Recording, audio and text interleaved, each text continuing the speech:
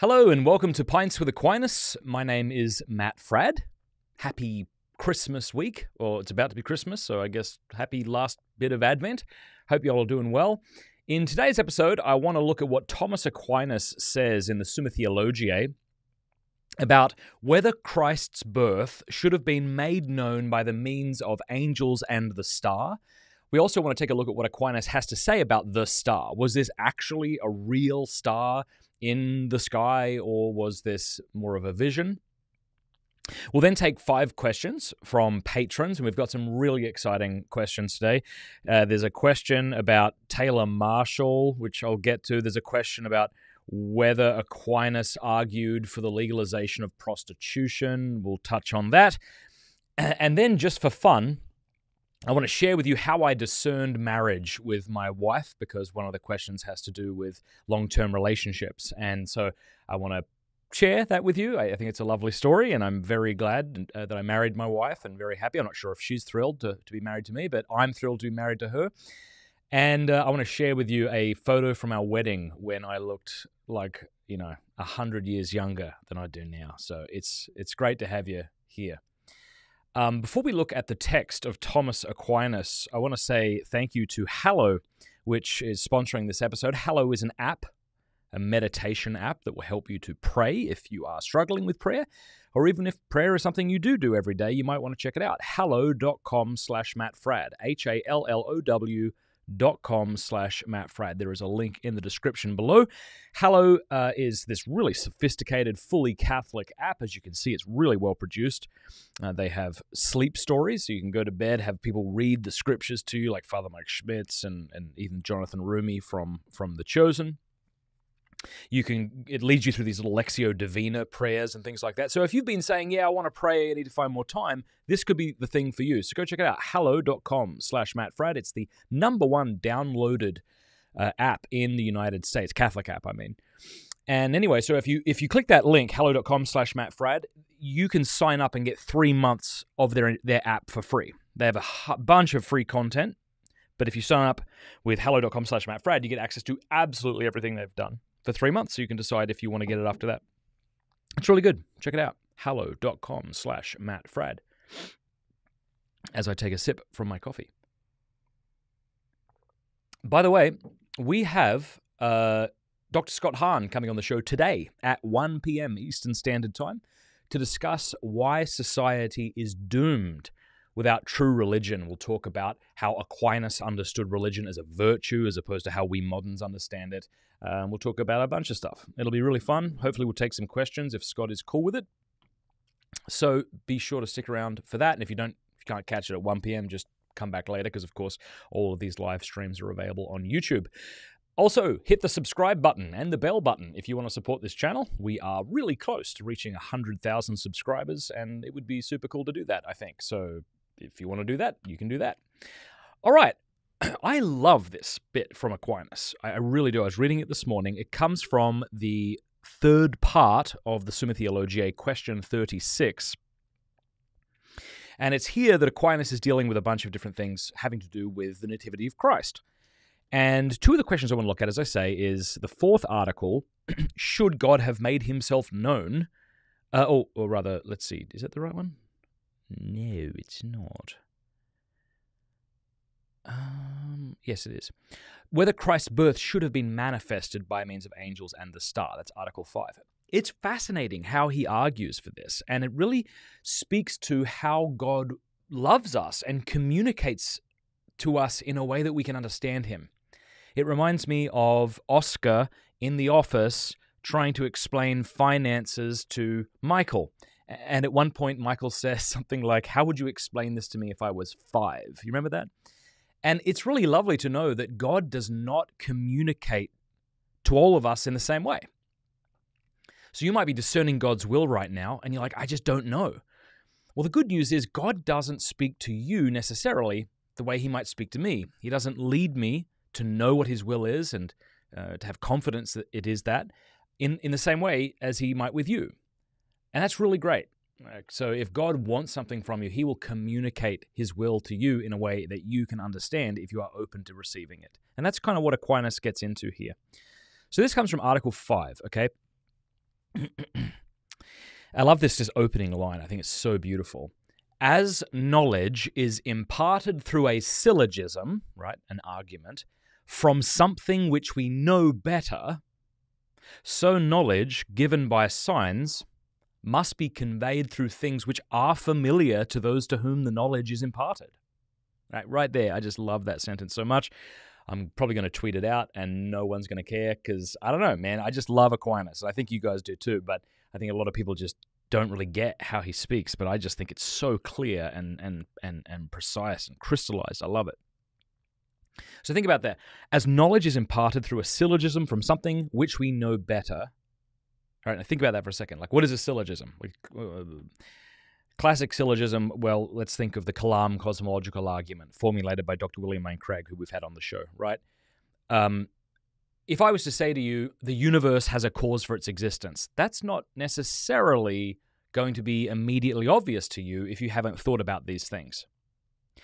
But if I give you an argument, if I say, well, everything that begins to exist has a cause, and the universe began to exist, therefore the universe has a cause for its existence. Those two premises are more clearly known to you, or might be more clearly known to you, than the conclusion. Especially if I then explain from the premises what I mean. You know, how we have evidence, maybe through philosophy and through the scientific method, to think that the universe did begin to exist, you know? So he says, as knowledge is imparted through a syllogism from something which we know better, right? So I know that everything that begins to exist has a cause. I know that more than I know that the universe has a cause, right? And I might know from science and philosophy that the universe did begin to exist in the Big Bang or something preceding it, right? And so I know those things, and so, okay, so I can now come to know that the universe has a cause for its existence, you know? Okay, so just like a syllogism helps us to know something we may not have known through things we know better or have more ready access to, so knowledge given by signs must be conveyed through things which are familiar to those to whom the knowledge is imparted. Right, so if God wants to convey something to you, he's going to do it through signs that you're familiar with. If you weren't familiar with the signs and what they represented, it would be a bit of a waste of time, I suppose, on God's part to present them to you. Now, says Aquinas, it is clear that the righteous have through the spirit of prophecy a certain familiarity with the interior instinct of the Holy Ghost and are wont to be taught thereby without the guidance of sensible signs. Okay, so that's certain group of people, right? Whereas others, occupied with material things, are not going to be led right through the Holy Spirit necessarily, but, he says, are led through the domain of the senses to that of the intellect. And so here he gives examples, the difference between Jews and Gentiles. Aquinas says, the Jews, however, were accustomed to receive divine answers through the angels, through whom they also received the law, according to Acts 7:53. And the Gentiles, especially astrologers, will want to observe the course of the stars. And so this is why Aquinas is going to say that God revealed the nativity of his son in different ways, so different groups of people can have knowledge of this amazing event.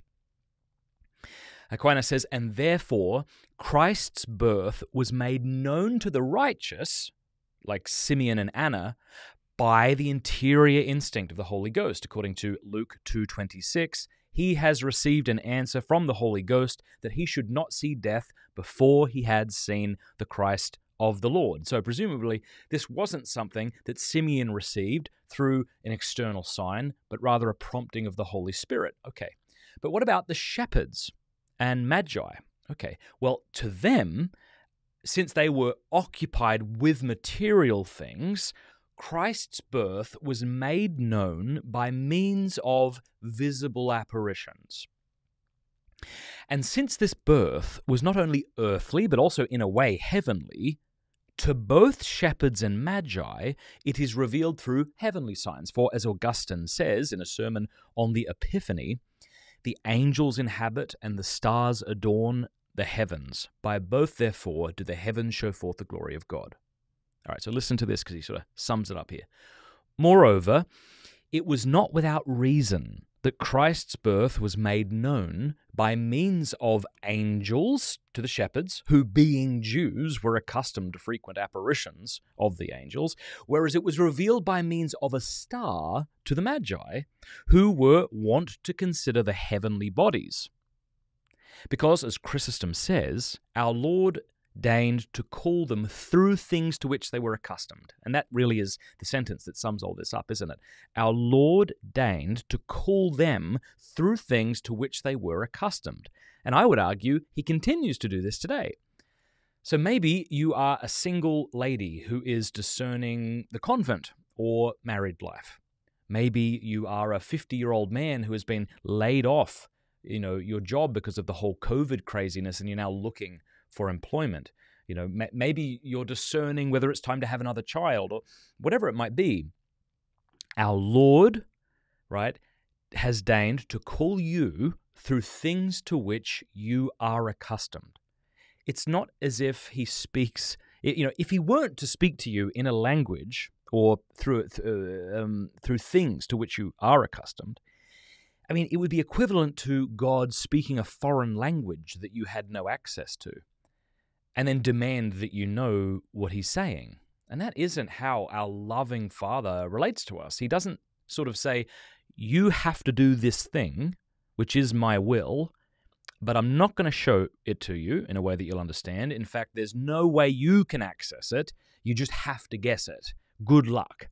And I think that is often how we do think about God's will and how we are to follow it. Not always, but we're sometimes tempted to think that way. And I think this is a wrong way of thinking of how our loving Heavenly Father relates to us, his children. Okay, he continues, there is also another reason, for, as Gregory says, to the Jews as rational beings, it was fitting that a rational animal should preach, whereas the Gentiles, who were unable to come to the knowledge of God through the reason, were led to God not by words but by signs. I'm going to turn my phone off because it just binged. Right? That's awesome. So, yeah, man, if you have come to a knowledge of God, right, through reason, then maybe you come to a knowledge of the Christ child through the prompting of the Holy Spirit. But if you haven't come to a knowledge of God that way, like the Gentiles, then God's going to speak to you through signs in a different way. I love that so much. And as our Lord, when he was able to speak, was announced by heralds who spoke, so before he could speak, he was manifested by speechless elements. Again, there is yet another reason, for as Augustine, or Pope Leo, says in a sermon on the Epiphany, to Abraham was promised the innumerable progeny, begotten not of carnal propagation, but of the fruitfulness of faith. For this reason it is compared to the multitude of stars, that a heavenly progeny might be hoped for, wherefore the Gentiles, who are thus designated by the stars, and are by the rising of a new star stimulated, to seek Christ, through whom they are made the seed of Abraham. That's beautiful.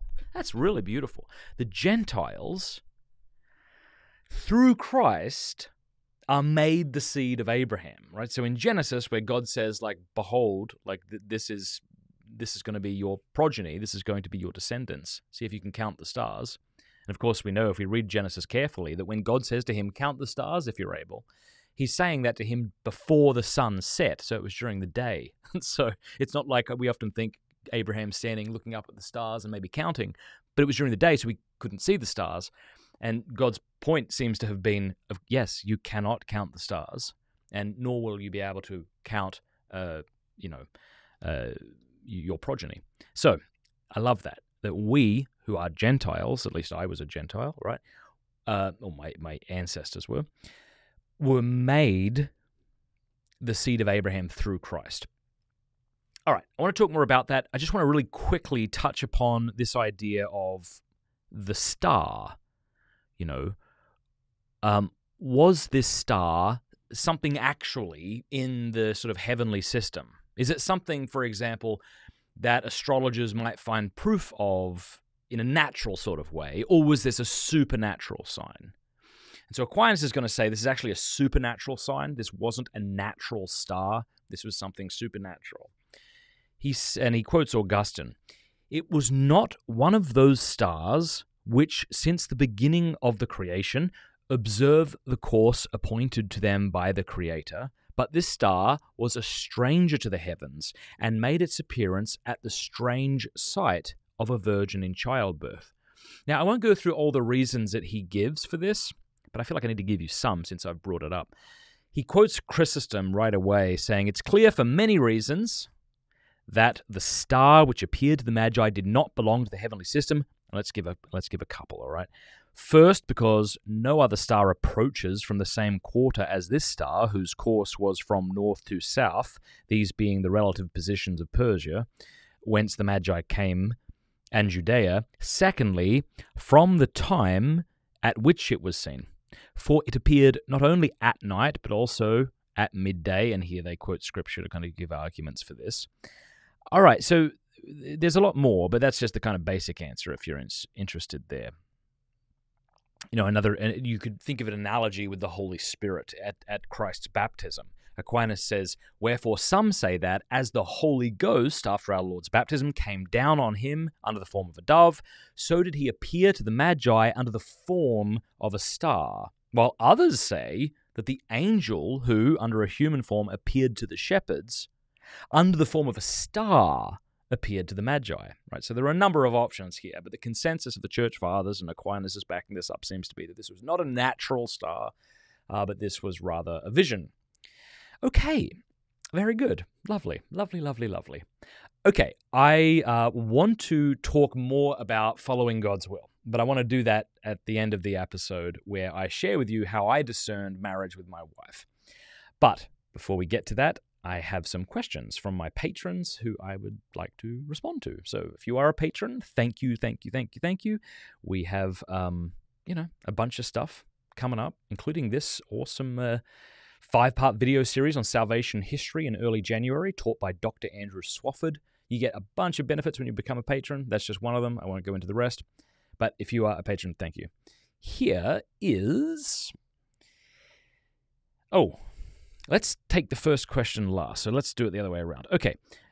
Iona Moulton says, "I don't know if you've discussed this on a previous podcast, but can you discuss St Thomas Aquinas' apparent support for the legalization of prostitution, despite his moral objection to it?"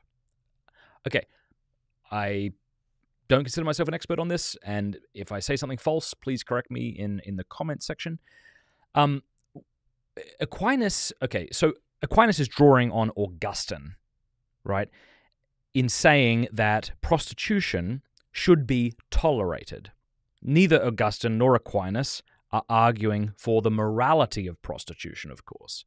What they're concerned about is, should civil authorities tolerate it in order to prevent graver social evils? Now, I'm not sure if I agree with them. So, but let me just let's see if you can get the concept, right?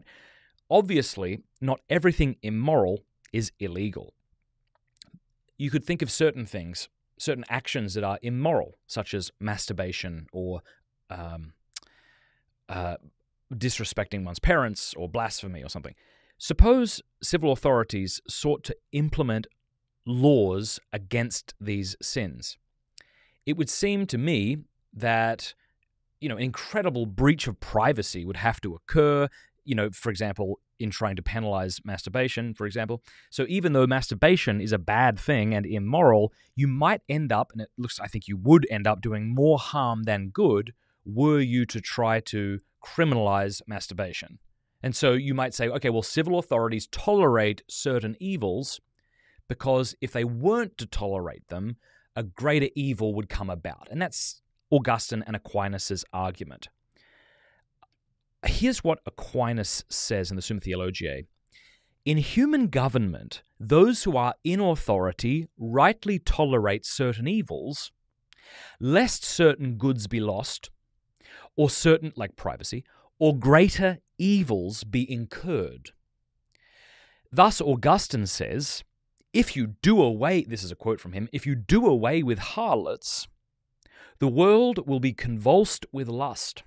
And then Aquinas follows on and says, hence, though unbelievers sin in their rites, they may be tolerated, either on account of some good that ensues therefrom, or because of some evil avoided.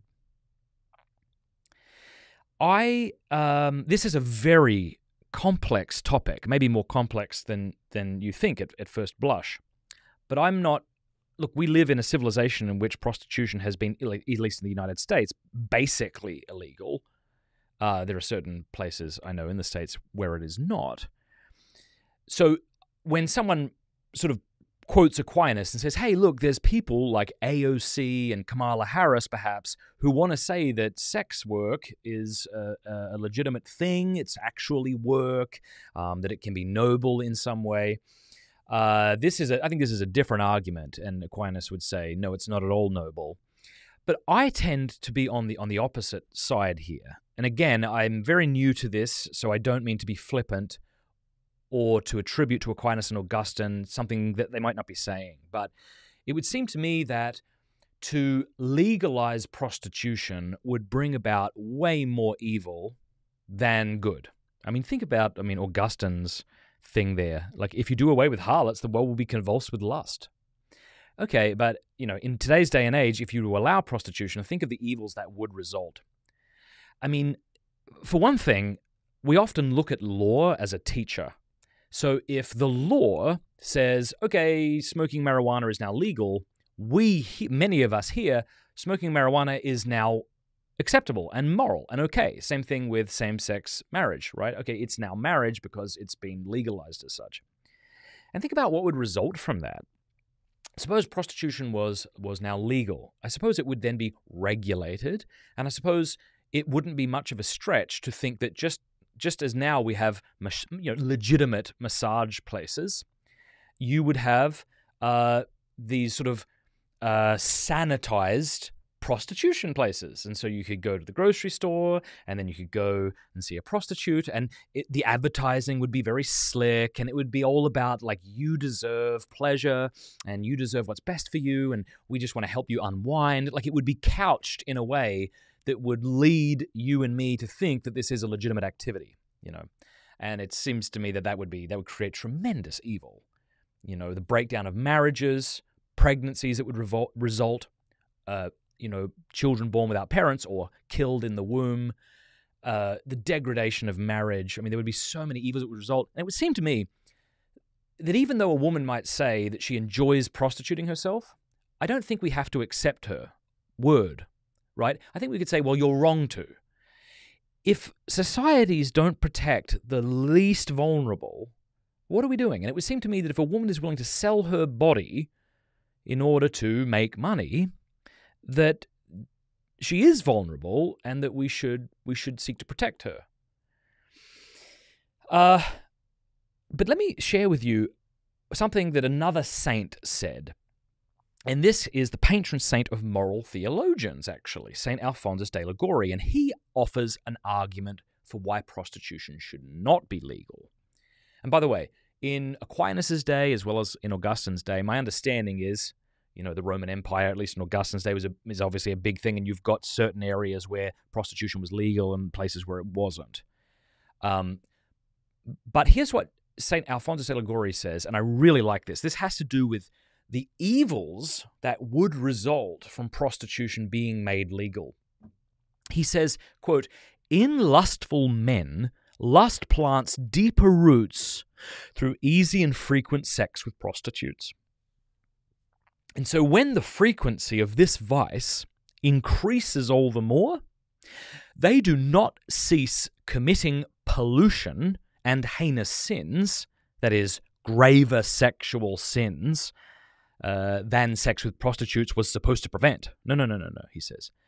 And therefore, they do not abstain from soliciting upright women. On the other hand, when prostitution is permitted, other innumerable evils are added. And we could think here of just, there would be more prostitutes. Children would be corrupted. Marriage would be devalued. So let's leave it there for now, and we might do a fuller episode on this later on, because It is a complicated problem. And you might say, well, how is it a complicated problem?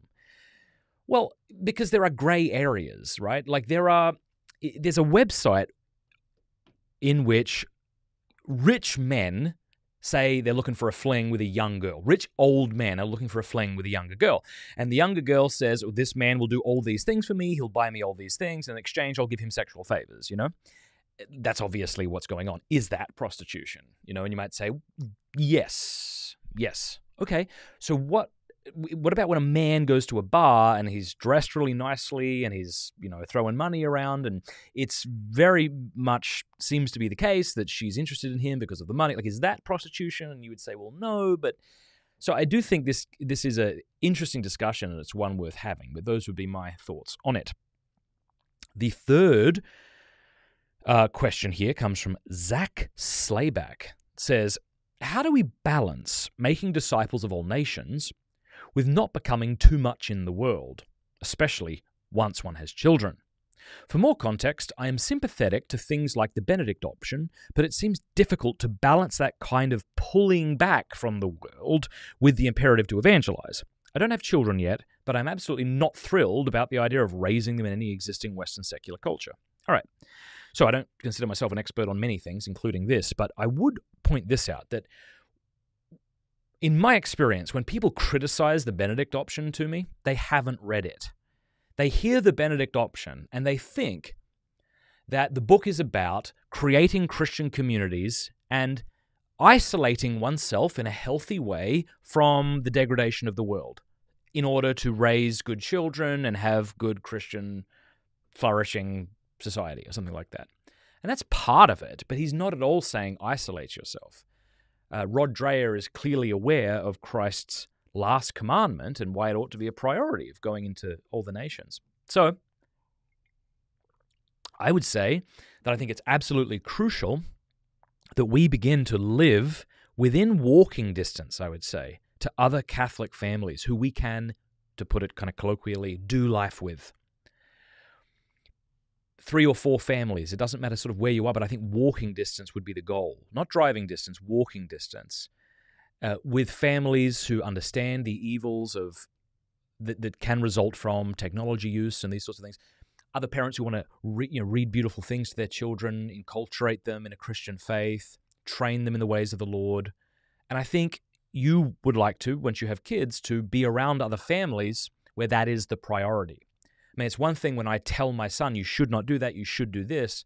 It's another thing entirely when I take him to a friend's house and their parents say the same thing to their children and to my son or daughter, and their children are also sort of beginning to walk in the Lord in this way. I mean, just the other day, my son went to a family's house, spent the night, because I trust the family. In the morning, they texted me and said, hey, we're taking Liam, that's my eldest son, to an abortion clinic to pray. And I was like, awesome, thank you, So, yeah, I think we want to raise healthy children and maintain healthy marriages. And the way to do that, I think, is going to be in small communities of Catholics who love our Lord and who have access to the sacraments and these sorts of things, so that we can then go out and rebuild the church. It's not a circle the wagons kind of mentality where we don't actually do anything. We're just super concerned about raising our children in this sort of puritanical sort of way and maintaining the traditions. I mean, that's part of it. I mean, tradition is good, right? Purity is good. But I think those would be a few things that I would say, and that's certainly what my wife and I are aiming to do. So there you are. I'm not sure if that helps. Okay, here's a quote from John 16:33 that might be a lovely response to you. Our blessed Lord says, I've told you these things so that in me you may have peace. In this world you will have trouble, but be of good cheer. I've overcome the world. So I just say that because I think it's important to note that, even in the first century, second century, right, the epistles, you've got St. Paul saying things in his letters like, someone is sleeping with their mother-in-law, please cut that out, that's really gross. He doesn't say that, but you know what I mean. Or could you stop it with the orgies and the drunkenness? And he says it more forcefully than that. But the point I'm making is these things, these like awful things existed then. They do now, and I know in a more sort of anonymous way or in a way that's easier to access. But it's still the case that God has raised up saints throughout history, and he's continuing to do it today.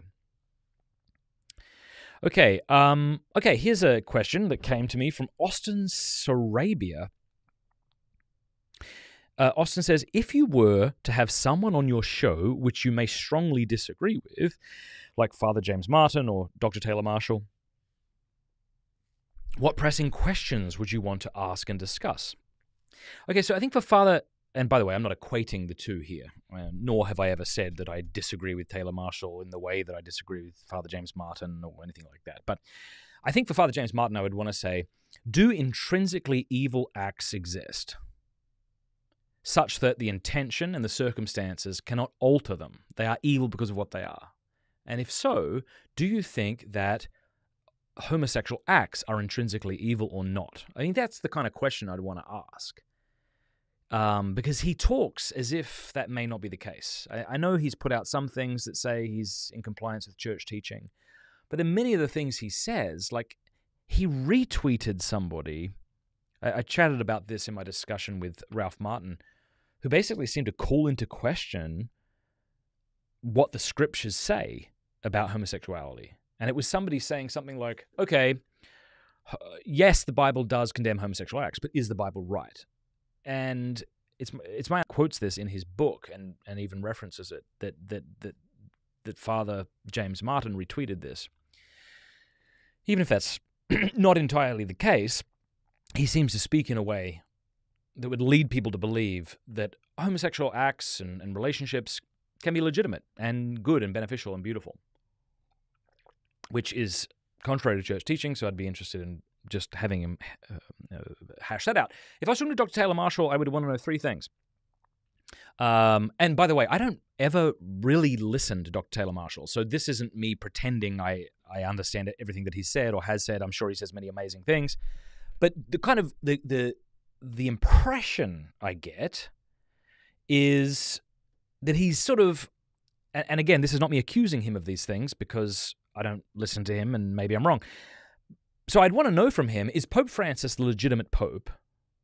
I would hope he would say yes. I'd want to say, is the Novus Ordo a legitimate expression, right? A legitimate liturgy?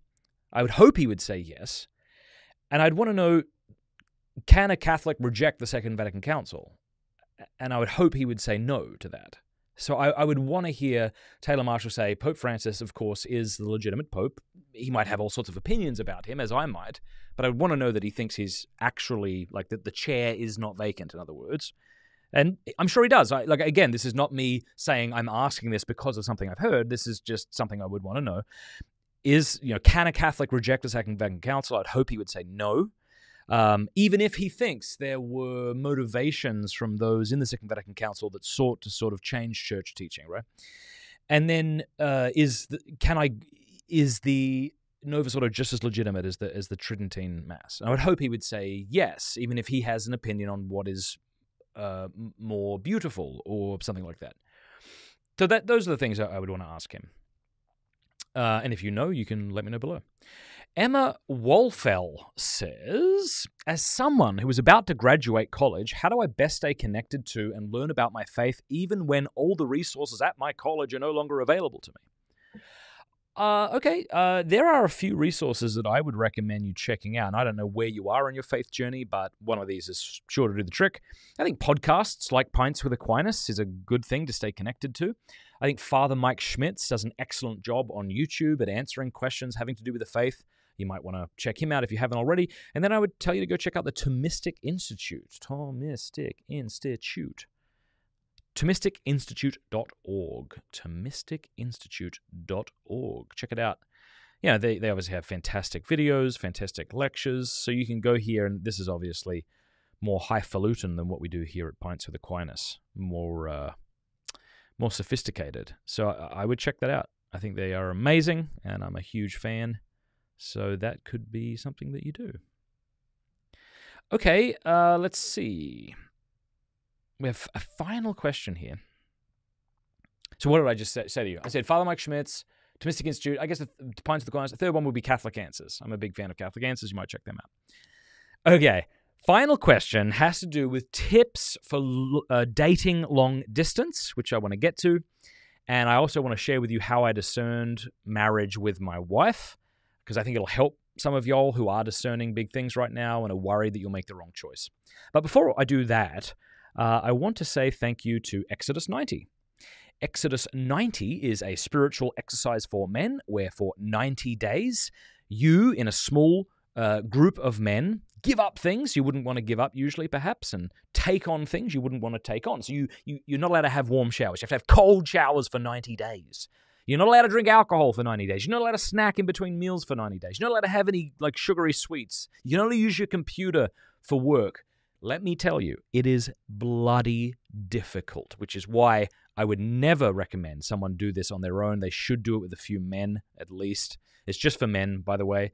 Exodus90.com/MattFrad. I'll put a link below. Check it out. Because in 13 days, 12 hours and 46 minutes, and 5 seconds, 4 seconds, 3 seconds. Imagine if I just did that for 13 days.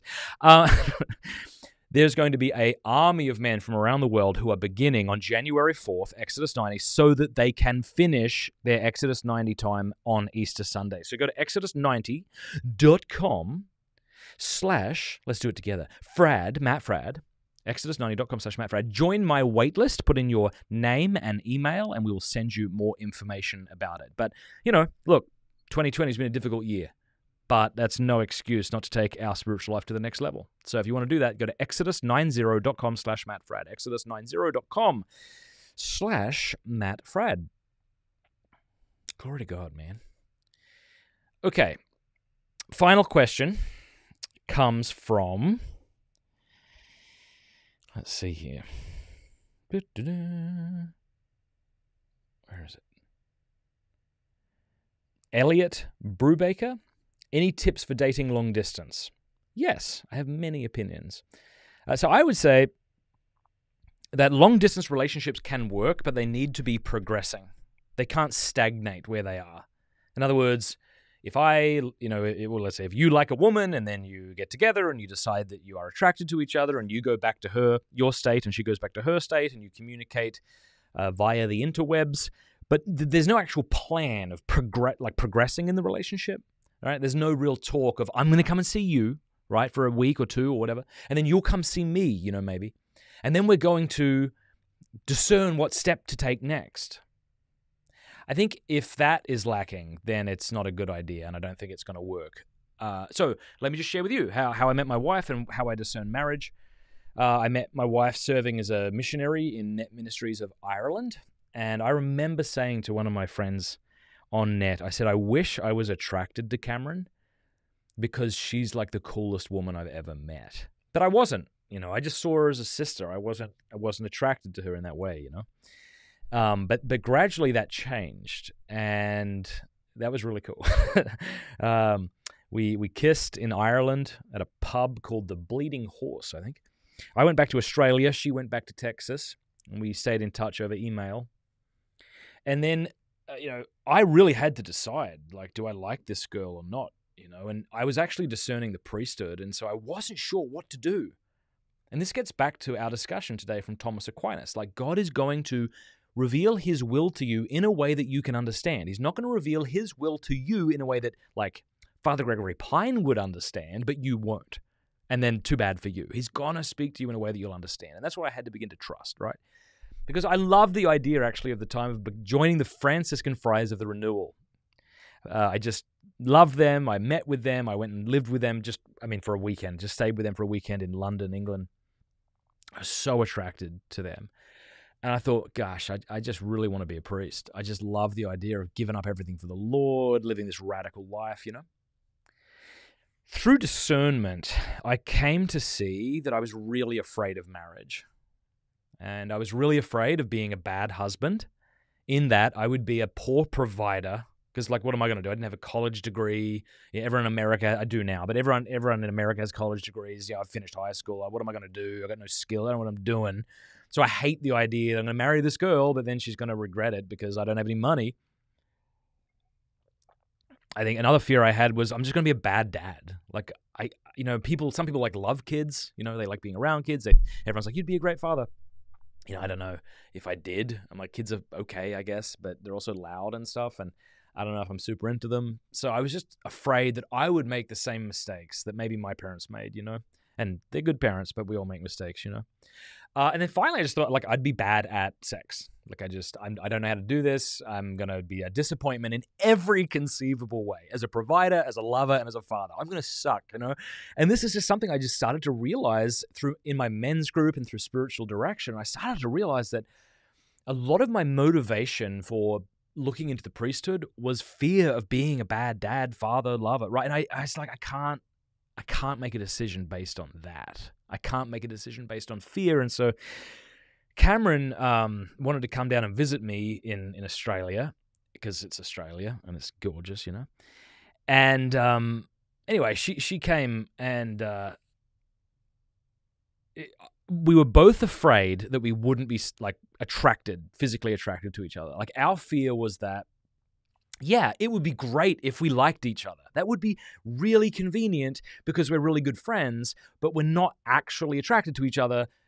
And that's going to be disappointing when we realize that. And holy smokes, it didn't take long before we realized that we were very attracted to each other. I'll save that story for a different day. But anyway, at that point, I'm like, okay, something's happening here. This is awesome. She went back to America. All right, and I'm still, even though I'm attracted to her, I still feel like, okay, I'm looking at the Franciscan Friars of the Renewal website. I'm still discerning the priesthood and stuff like that, And I remember speaking to a good friend of mine. His name is Dave Dobbelstein. He lives up in Canada. He's married to Lita Dobbelstein. Say good day if you know him. Dave is just a really wise man. He said a couple of things that just really resonated with me. He said, number one, he said, okay, it seems like the Lord is calling your attention to a possible future with Cameron. I'm like, well, okay. He's like, it sounds like the Lord's making a noise, if you want. And he said, if you were laying in bed at night and you heard a loud noise and you didn't know what it was, you would maybe be obligated to go and investigate what made the noise, who's there, what happened. He said something similar seems to be happening here, and I think you have a sort of obligation to look into this. That really helped me, okay? But the thing with me was, one day I'd want to marry Cameron, the next day I'd want to be a priest, and again, I think a lot of it came from my fear of being a married man.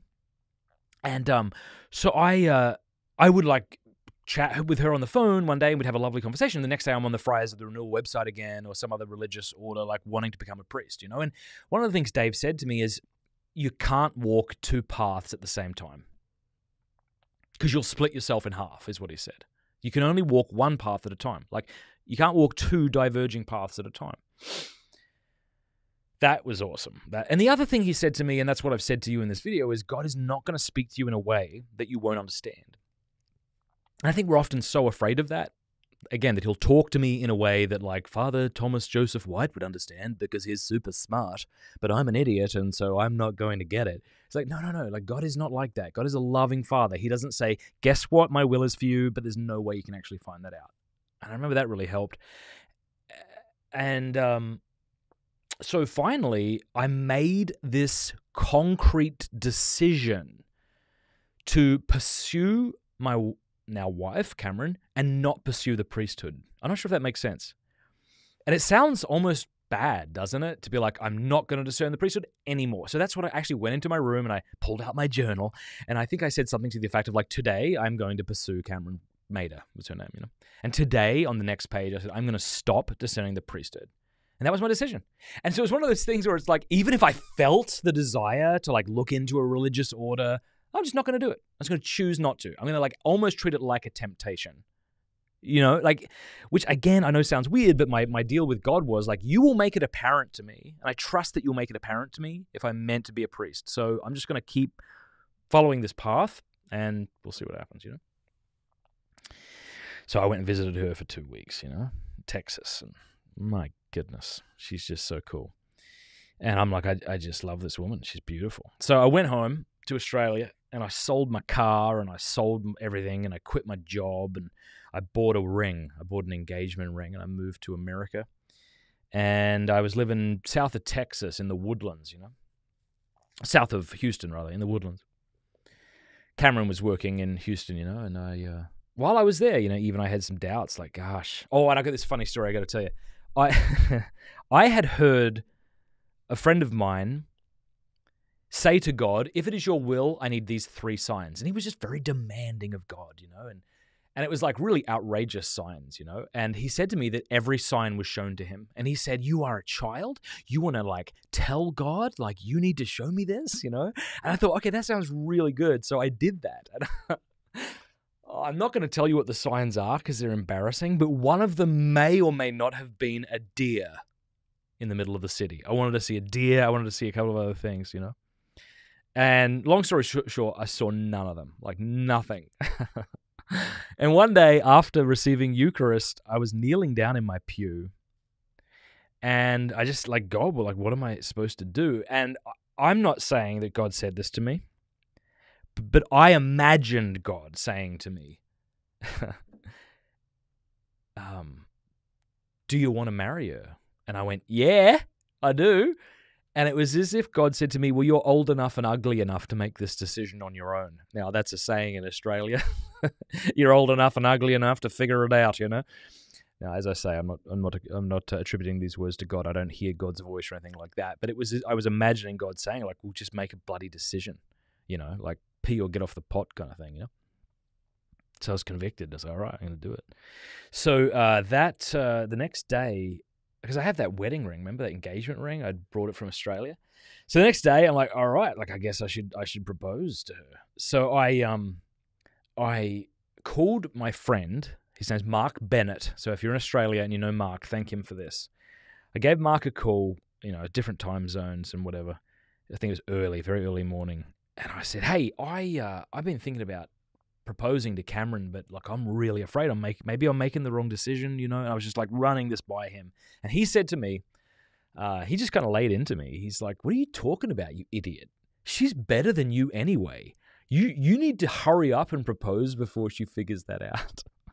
He's not wrong, but it still hurt. Anyway, so I called Cameron and I proposed to her. We'll get into that at a different time. But I would say, like, during my engagement, there was no doubting. I was like, I've made the right decision. So I don't know if that helps or not, but just to kind of get back to what Aquinas says earlier, and I know that he doesn't say it about discerning God's will, but I can't help but see it like that as well, right? Again, here's what Aquinas says. As knowledge is imparted through a syllogism from something which we know better, so knowledge is given by signs must be conveyed through things which are familiar to those whom the knowledge is imparted, And so, like, some people who are like, I just had this deep peace, and that for them made sense. Or they would say, well, I came up with a list of pros and cons, and the pros far outweighed the cons, and it wasn't immoral, and I sat with it, and that was the decision I had to make. Or they'll say, I sought the advice of people wiser than me. I read scripture, I was opening myself up to prayer, and I just felt like this was the right decision. I think that's okay.